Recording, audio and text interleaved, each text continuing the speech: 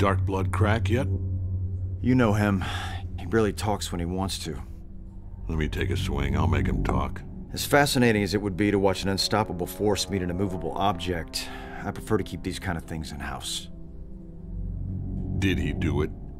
Did he murder the Guardians? We don't know. What's more interesting to me is why he would do it. He's a demon. There's your why. I thought I knew him. That's all. Mark never told you he was taking on Machine Head all by his lonesome? Yeah, he told me. Told me he wasn't going to take the bait. What's so funny about that? You're the most powerful man on the planet, but even your kid won't listen to you. What, this doesn't happen on Viltrum? No, it doesn't.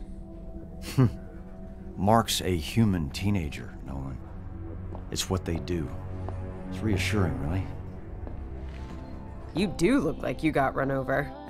Yeah, it's me. The guy who doesn't know how traffic lights work. I still can't believe you wouldn't let me see you in the hospital. Yeah, they had weird rules about visitors. Eve only knew I was there because she heard from William. What? I'd basically already dumped you that night. I know, and I've thought a lot about that these last couple of days. Remember when I first called you? After you made Todd give me your number? Yeah? I was terrified, and I could barely talk straight, and I messed it all up. But you let me start over. And? Can we do that again?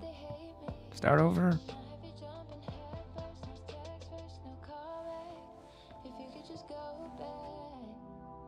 You're right.